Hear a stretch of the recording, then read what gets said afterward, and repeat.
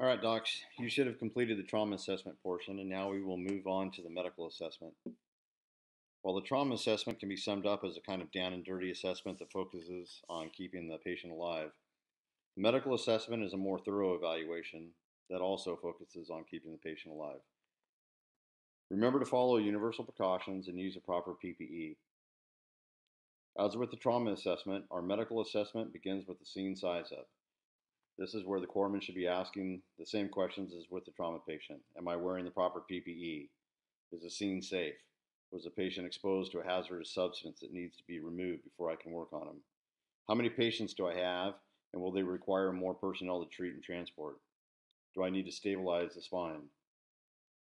The primary survey is also similar to the trauma assessment. We will verbalize our general impression of the patient at this point. We will also determine the responsiveness or level of consciousness. For medical patients, we use the mnemonic AVPU, AVPU. A is alert, V is verbal stimuli, P, painful stimuli, U, the patient is unresponsive.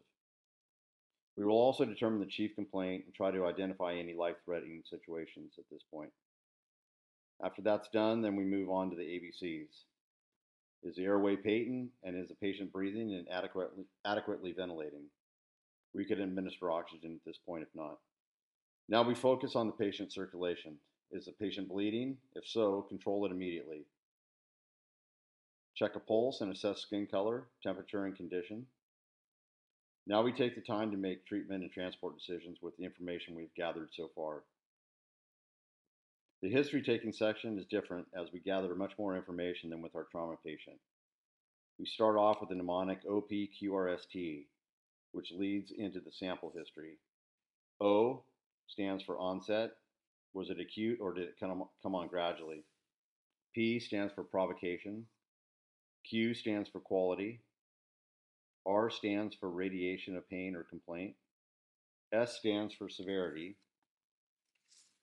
And T stands for time, as in how long the complaint has been occurring, and have you ever had this complaint before.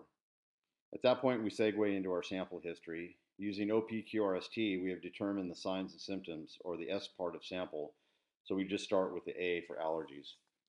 And then M for medications, P for past pertinent medical history, L for last oral intake, and E for events that led up to the present illness. Where the trauma and medical assessments really differ is in the next section, which is the secondary exam. We assess the neurological status of the patient, then we assess the cardiovascular status, then the pulmonary status, the gastrointestinal and genitourinary status, the musculoskeletal status, the integumentary system, and the psychological and social status of the patient. The next two sections are similar to the trauma patient, and these sections are the vital signs and the need for reassessment. The vital signs must include the blood pressure, pulse, and respiratory rates. You must also state your field impression of the patient at this point. An example would be, is the patient sick or not sick? Should they be admitted, treated at a higher level of care, or just released home? The last section is reassessment. Continually reassess the patient and note any changes in the patient's status. When you are doing a patient handoff, always provide a verbal report to ensure the continuity of care. All right, we're pretty much wrapping up, so let's go play some Jeopardy and then crush the practical.